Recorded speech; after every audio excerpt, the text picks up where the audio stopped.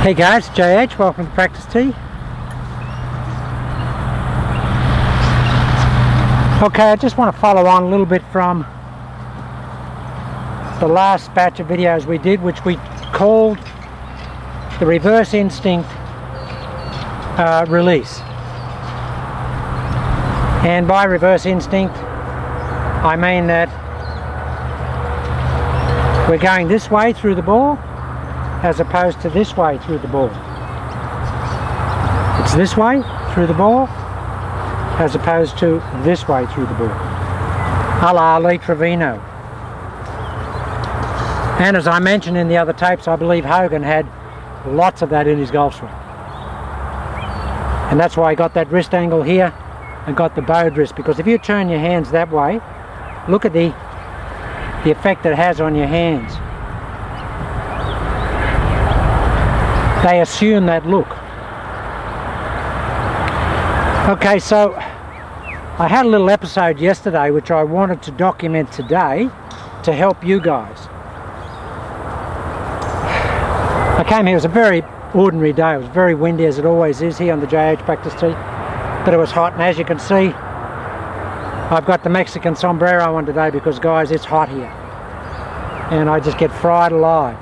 Every day's a Friday because you get fried. And what happened was I came here, and every day I go to the gym before I come to the practice tee, and I'd had a big workout with some young guns and I was really tight and anxious in my body. And two things happened. The first one was I couldn't hit the ball very well, which is very unusual for me. I mean, I can come here and I always get the ball going with a semblance of quality. I couldn't hit it. It's just terrible. And I had my buddy Pete here, and I was whinging and moaning and what is going on? And the main thing that I found out that was going on was that whereas I was reverse winding through the ball, or reverse instinct releasing, I wasn't maintaining the wrist hinge that I put in train on the backswing, a la Trevino. And the session was very ordinary the whole day, and the wind drove us nuts, so we gave up. So I went home and I got down in the basement and I was fooling around and having a look at myself in the mirror and going through the feelings in the golf swing. I said, it doesn't feel right. What's going on? And I tracked it down to this, guys. If you're going to reverse wind it through the ball, you're going to get this type of process, you've got to really keep that angle there, which we talked about in other videos. You must keep that. Once you set the hinge, you've got to maintain the hinge as you reverse wind it. Now what's interesting there, if I maintain that hinge and I reverse wind it, the blade is dead square. I mean, it is millimetre perfect. But I wasn't doing that. I was quite anxious in my mind, and the weather was driving me nuts, and I was stiff. So I'd actually just lost that component. And I knew as soon as I came back here today, first swing in the session would be perfect, and it was. My buddy Pete was here and I just hit a shot and it was perfect. Just first hit. And of course, that's the reason, guys. So if we're reverse instinct winding through the ball, got to just keep this. So there's really only a couple of components to the golf swing, and that is that as we reverse wind it through here, we just keep that hinge that we established. I'm basically doing that on the backswing, a la Trevino. And if you look at Trevino at the top of the swing, he takes it here, gets it up, he's got a bowed left wrist and he's shut. Then he comes in, he starts to reverse wind it, holds the hinge, gets here dead square. It's a bit idiosyncratic that he bows his wrist. I mean, you don't have to do that, but if you actually hinge your wrist, it gives you a fair bit of bow anyway. That hinge, and bear in mind we're aiming way left, so we're just taking the club on our body line, which is outside our target line, and if we take the club back square to square and hinge the club like that, the club face will, for all intents and purposes, in conventional terminology, be shut when I get to the top. Now, if it was square at address, and I haven't done anything but hinge my wrist, then it's still square at the top.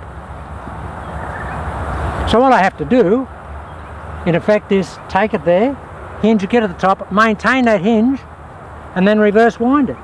Here. Now that blade is dead square, guys. It's crazy square.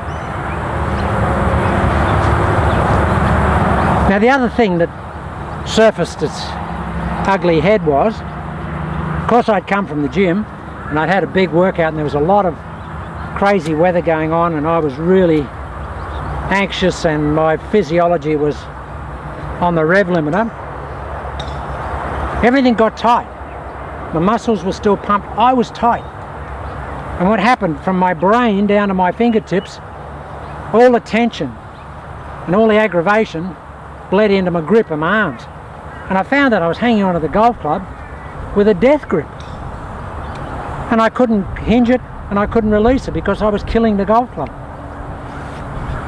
So whenever you're hitting the ball badly on the practice tee and you can't really get any type of contact, I would say 90% of the time you'll track it back to an over-aggressive tension factor right throughout the body, from the brain to the arms to the hands, the neck, the shoulders, everything. And as soon as I backed all that pressure out, the club felt heavy and it felt like Trevino. That's what it looked like. That's what it felt like when I came here this morning. But yesterday I was very, very tense and stiff. So guys, first message is get rid of all the tension and stiffness when you're hitting a bag. Just bleed out, get heavy. Go to China, let the body just gravitate down, soft hands. Feel like the club's going to come out of your hands. Trevino always looked like that. Alright, so what we're going to do, first hit of the day, we're going to set up with our reverse instinct wind. We're going to take it back, hinge it, and then we're just going to hold the hinge.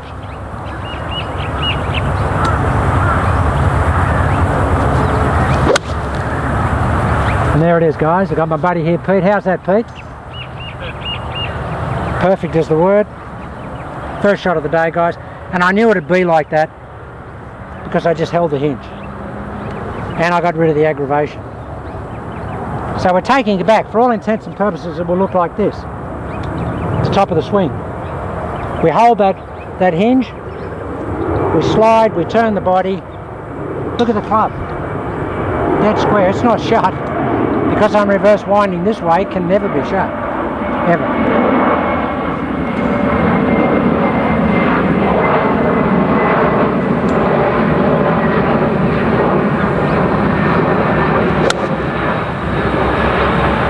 There's another ball right on top of the other one. And guys, it's very hot here today. The hands are very slippery. Very hot. That's why I've got the sombrero on.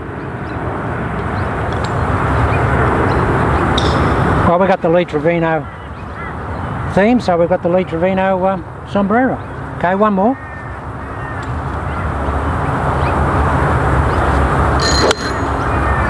Beautiful, right on the bell. We'll come back.